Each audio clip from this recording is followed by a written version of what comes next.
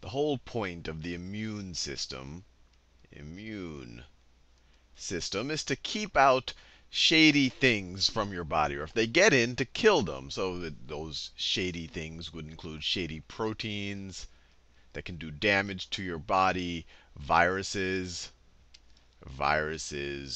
bacteria, even eukaryotic parasites, and then even fungi. So all sorts of things that if they were to enter your body, they would cause some form of disease. These are collectively called pathogens. So the whole point of the immune system is, on a first line of defense, keep these things out, and then if they were to get into your body, to kill and eliminate them from our system so that we don't get sick and so that we don't die. So I already just mentioned that there's kind of two lines of defense, and even with those, there's kind of sub-classifications. The first line of defense, I'll just call that the first line, which is essentially just to keep things out. Keep all of these pathogens out. Keep out. And there's some obvious ones. There's our skin. Our skin keeps pathogens out, and actually even the oils on our skin are a little bit more acidic, and it's hard for some types of bacteria to thrive in that type of an environment. You have your mucous membranes, and in the mucus there's some chemicals that maybe make it a little bit more difficult for bacteria to survive. And then you even have acidic environments like your stomach acid.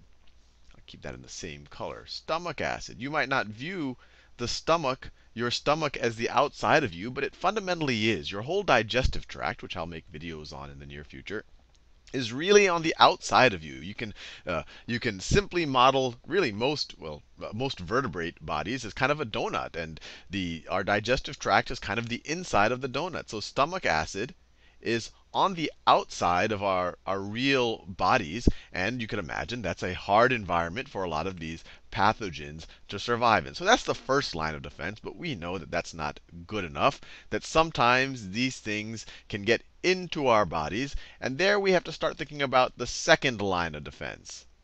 The second, what do we do once things are actually in our body?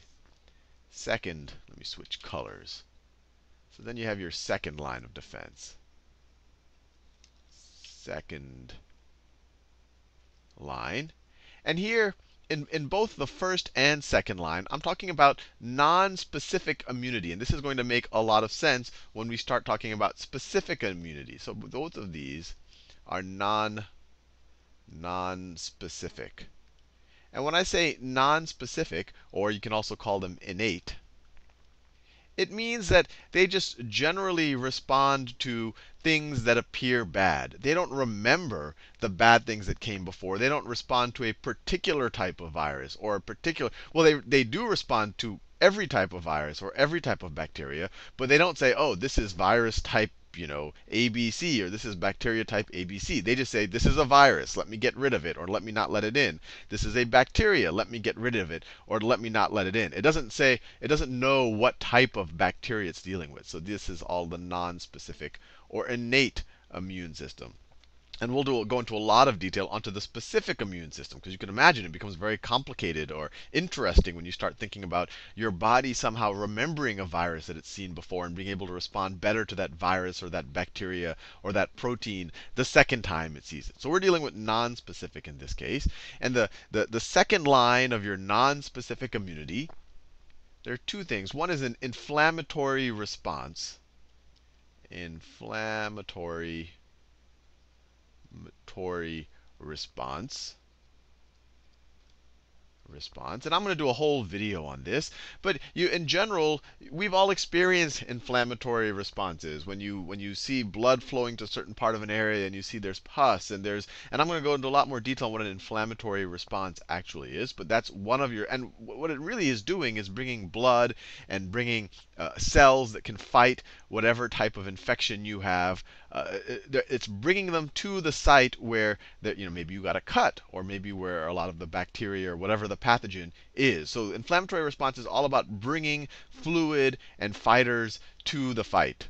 So bringing stuff to the fight. Let me write that. And I'm going to do a whole video on that. Bringing stuff to the fight. You can almost imagine bringing weapons to the fight. To the fight. But the byproduct is that part of your tissue or that part of your body gets inflamed. A lot of fluid there, a lot of, I guess, byproducts of the battle that goes on there. And we'll do a whole video on that. And then the other second line of defense, and it's actually part of the inflammatory response, are phagocytosis or phagocytes. Phagocytes. And really what I want to do over the rest of this video is talk in a little bit more detail about phagocytes. Because once we understand what phagocytes do, that's a pretty good building block for going into the specific immune system. And actually it'll help lead into the discussion on the inflammatory response as well, because phagocytes are really part of the inflammatory response. So phagocytes are just a class of cell that can eat up pathogens. They can eat up other things, really, but when we talk about the immune system, we're talking about pathogens. So let's say that this is a phagocyte right here. This is a phagocyte right there. You know, it has some kind of a nucleus, whatever. I don't have to focus on the inside of the phagocyte. It's a traditional eukaryotic cell.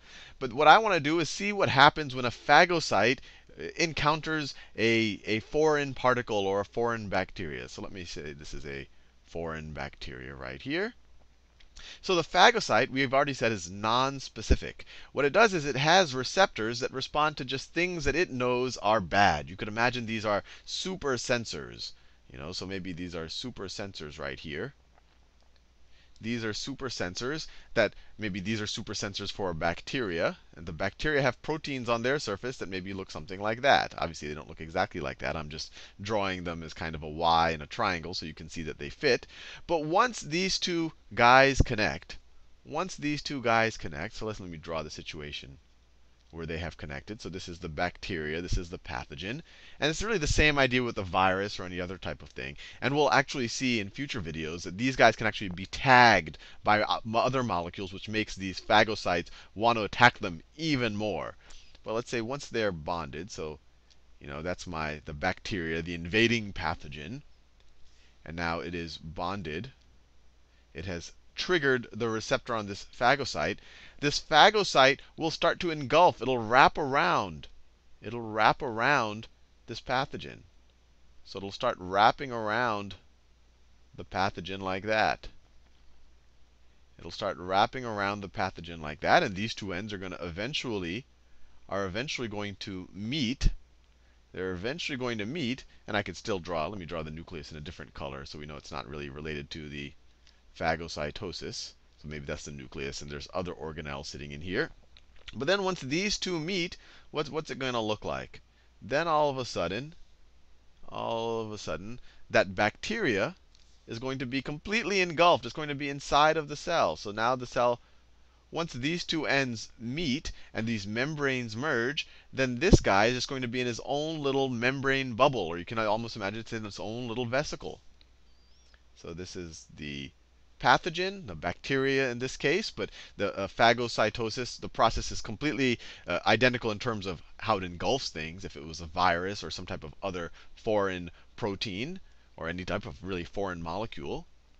And actually, sometimes it doesn't even occur to foreign stuff. It can occur to stuff that is dying molecules that are not foreign, that just need to be cleared out. But we'll just focus on the immune system, on foreign things right now. So it was merged. Let me draw. So then this membrane right here will completely merge and go around this guy like this. And of course, you had your receptors, and who knows if they're still there by the time. Let's just draw them there so you see that that part is that part. But once it's fully engulfed, this thing is called a phagosome. This is a phagosome. Phagosome, which is really just a vesicle that contains that foreign particle that you want to get rid of. And then other fluid or vesicles that contain, let me draw it in a different color, that contain things that can eat up this phagosome. So let's say that, here, right, this is some vesicle that contains things, lysozymes, and it contains really reactive species of oxygen. So let's say that, it contains a bunch of stuff here. And if this comes in contact with really almost any biological compound, it's going to do some damage.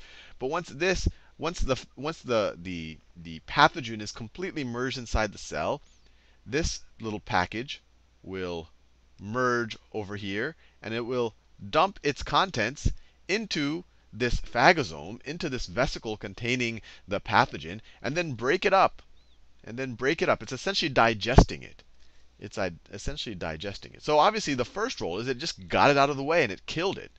And then the second role, and I'm just going to give a little tidbit right here, and we're going to do it in a lot more detail in future videos. It breaks it up. So let me draw the whole thing now. I want to keep my colors consistent. It'll break it up. So now the thing is all broken up. It's all broken up. This is the membrane inside. So that thing is broken up into constituent proteins and other molecules. And then what the phagosome, well, what the phagocyte does, it'll actually take some subset of these molecules, some subset of these molecules, some subset of the proteins. It'll break them out. Proteins are just sequences of amino acids. So normally when people say proteins, they're talking about long sequences of amino acids. When people talk about short sequences of amino acids, or a protein that's broken up a lot, they refer to it as a peptide chain. A peptide chain is a shorter chain of amino acids. So this guy will take some special peptide chains, some special pieces from the thing it just killed, attach them to some other proteins. So it'll take maybe a little piece of this bacteria right now, attach it to other protein. Let me just do that in pink. It'll attach it to this other protein, which is called a major histocompatibility complex. And if we're talking about phagocytes, this will be a major histocompatibility complex type 2. And that's a mouthful of words. So this is a and this is, it sounds very a strange word, but we're going to see this a lot. So this is major histocompatibility compatibility complex. So they abbreviated MHC.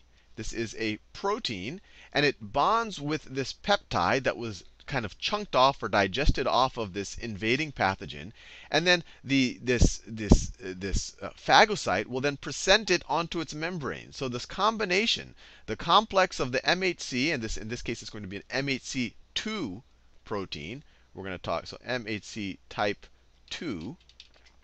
And we're going to talk about type 1 in the future. It's going to take this complex and then present it on its surface. And then it's going to present the combination of the MHC type 2 and the little peptide chain that came from the thing, and present it on its surface. And the reason why I'm going through all of this pain of explaining this process, you're like, hey, we already got rid of the thing and killed it. Why is Sal worried about what we do with the peptides?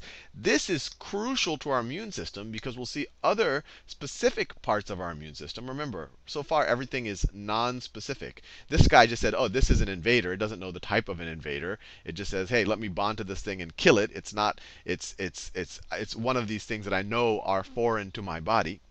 So it kills it, but now it can leave it on its surface, and now the specific parts, the parts that actually have memory and attack specific things, can say, gee, Mr. Phagocyte, look, you've killed something. Let me see if I have some specific reactions that can be triggered by this thing that you're presenting. So many phagocytes are also called antigen presenting cells. Antigen presenting cells. And I'm going to go into more detail on what exactly an antigen is. I called this thing a pathogen. An antigen is essentially, you can view it as a protein or a peptide chain that will trigger or that can be dealt with within the immune system. I'll be a little bit more, the specific immune system. And I'm going to be a little bit more nuanced about it when I talk. I'll make a whole video on antigens and antibodies. But right now you can just view it as, a peptide chain right there. An antigen is just a protein or a part of a protein. So this is presenting an antigen on its surface that can later be used by other parts. Now, the one thing that, there are many types of phagocytes. And just to give you, just so when you see different words, you don't get confused by the different types of phagocytes. I'll do a little review of those right now. You have neutrophils. These are actually the most common of the phagocytes. And these are kind of the fast and numerous responders. So these get to a location of infection very fast. So fast and abundant. And phagocytes don't necessarily just have to kill in this way. I mean, they're called phagocytes because they engulf this way, but we'll in future videos talk about other ways that they can release chemicals or even DNA nets to ensnare pathogens. But neutrophils are fast and abundant. And then you have macrophages, which are kind of on some level, they're the most versatile and do the heavy lifting, but they're also phagocytes. And then you have dendritic cells. And when you first see the word dendritic cell, you think, hey, does this somehow relate to dendrites of the nervous system? And no, they have nothing to do with the nervous system. Nothing nervous system about them. Nothing nervous. The reason why they're called dendritic cells is because they look like they have dendrites. They'll look like, they have these little things coming off of them, just like that. And if you kind of just view it as a division, so they look like neurons on some level, but they don't participate in the nervous system at all. And these tend to be the best activators of the specific immune system that we'll talk about in future videos. So anyway, I'll leave you there, and we'll talk more about all of this in the next few